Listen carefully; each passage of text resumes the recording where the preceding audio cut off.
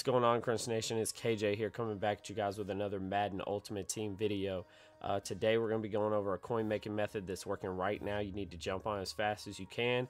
It's helped people make millions of coins on a bunch of other cards, so I'm just going to show you really quick.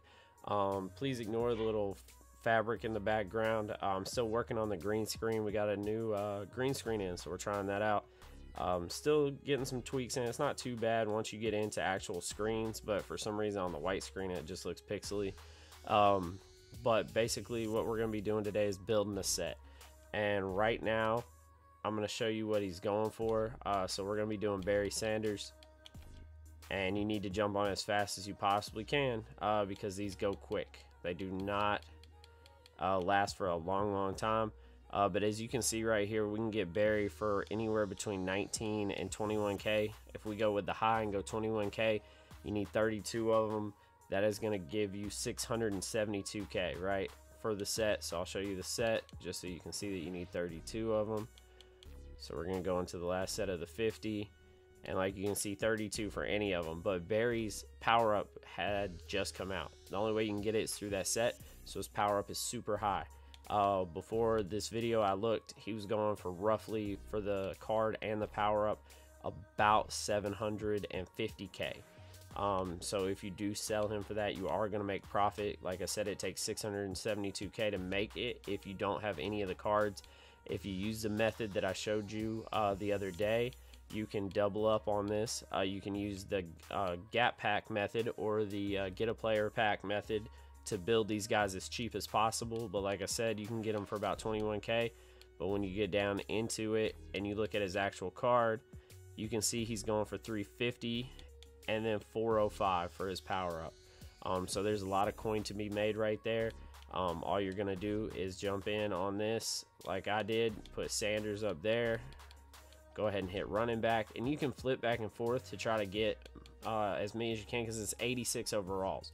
So you don't technically have to go with Barry Sanders to get them. But like I said, you look for the ones that are 21 and below. So you can sit here for a little bit. They'll pop up periodically. But really, you just want to pack 32 of these bad boys. Whether you do it through the gap pack method or you do like this, where you're just going to sit on the auction house and kind of, you know, play around. But you don't have to go with Sanders. You can switch up and go with Lawrence Taylor.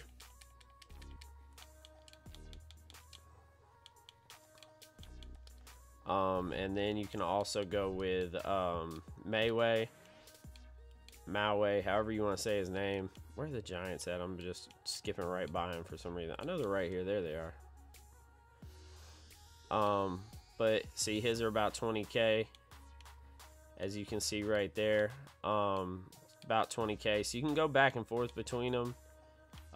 Like I said, you can go with Mayway, however you want to say his name, to the center for the Jets when it decides it wants to load sometime this week.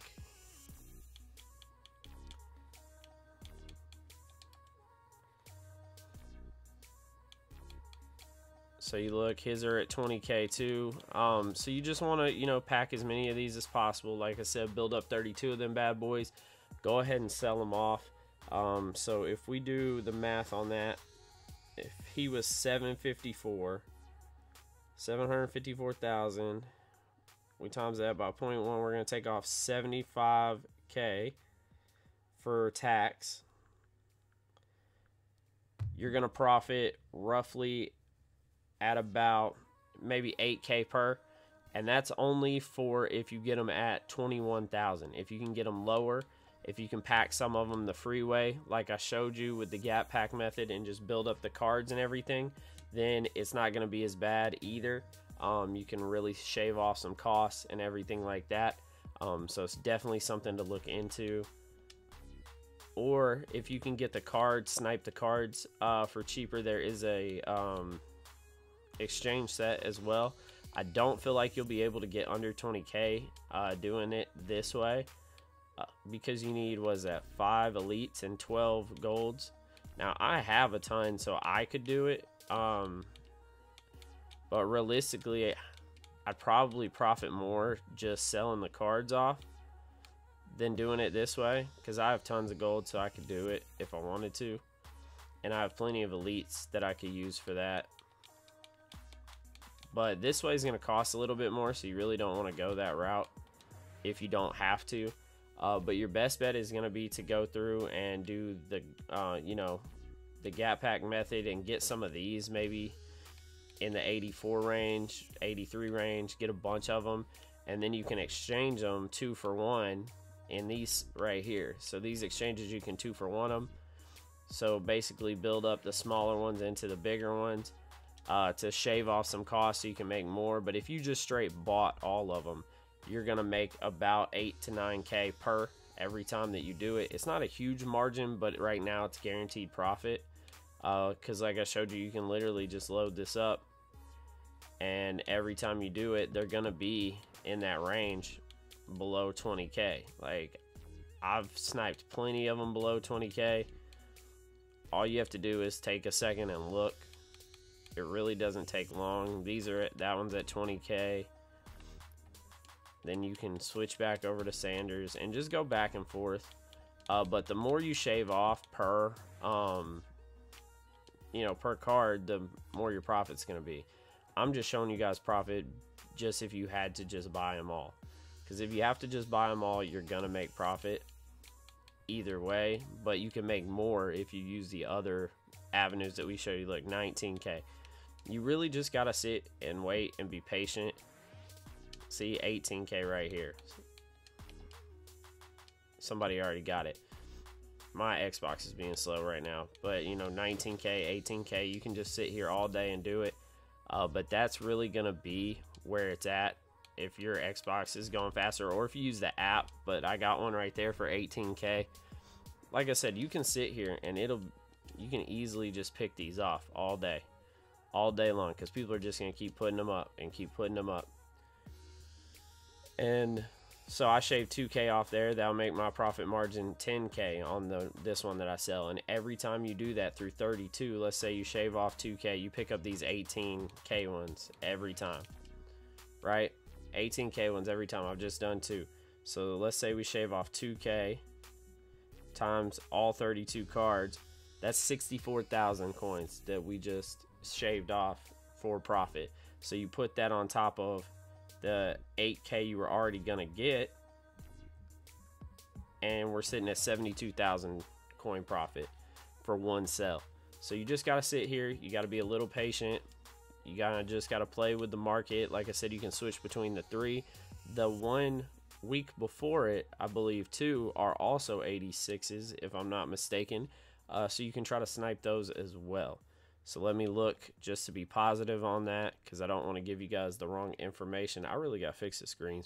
I'm trying really hard to get it to work, but it just doesn't want to work with me right now. But let's take a look at the 50, week 14.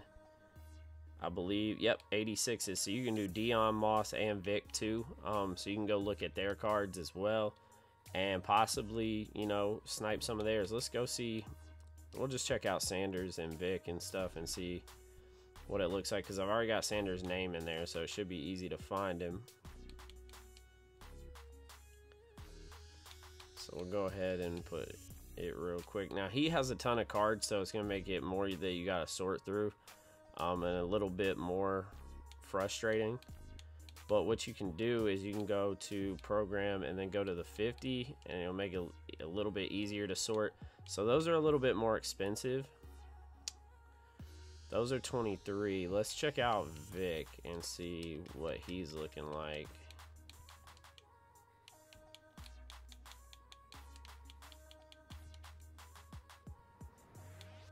I know a lot of people are making coins off of Moss too.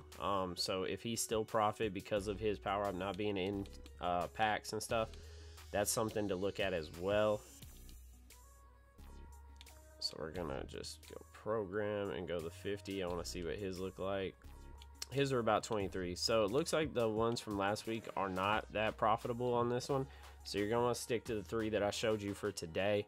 But go ahead and jump on that. Try to invest in as many as you can for as cheap as you can. Like I showed you, if you're patient, you shave 2K off of every single one. That's 64,000 coins that you can make just by, you know, buying the cards, making the set, and reselling them.